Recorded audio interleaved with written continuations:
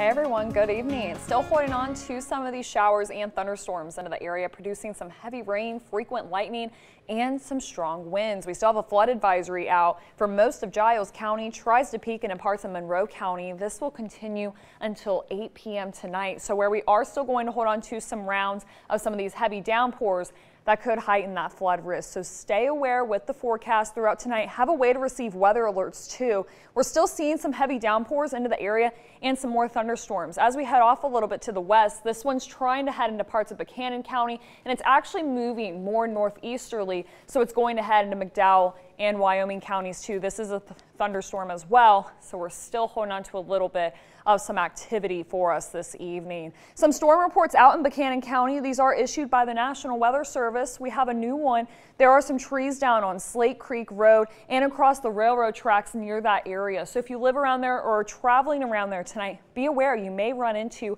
a few traffic delays. That's the same thing too on US 460. A few trees have been reported down as well in Buchanan County, all thanks to that severe storm we saw a few hours ago. Tonight, we could still hold on to a few showers after sunset, may even have an isolated heavy downpour for some, but altogether, we're only going with a 30% chance. So some of the area will actually stay dry after sunset tonight. Temperatures will be into the 60s. Will stay pretty muggy overnight with a little bit of some patchy fog trying to form.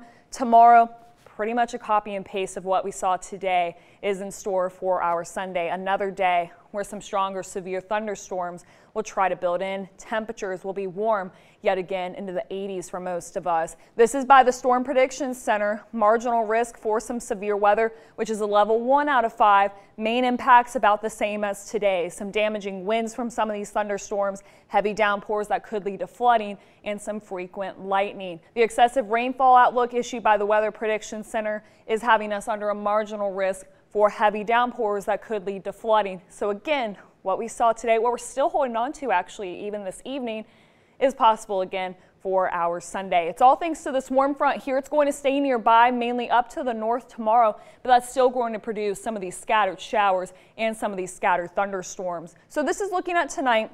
Most of us should dry things out. May have still a couple of spotty showers that Futurecast isn't picking up on, but altogether, most of us look to dry things out after sunset. So we'll still hold on to this precipitation for the next couple of hours. Tomorrow, basically the same thing, even timing. Looks like in the afternoon and the evening, when those temperatures keep warming up, we have the humidity, warm front up to our north. That's going to bring us another chance for some showers and storms. And again, we could see some severe weather for our Sunday. So have a way to receive weather alerts tomorrow. We actually hold on to a daily chance of showers and thunderstorms throughout the next work week, and we're staying toasty too. High temperatures into the 80s for most of the area.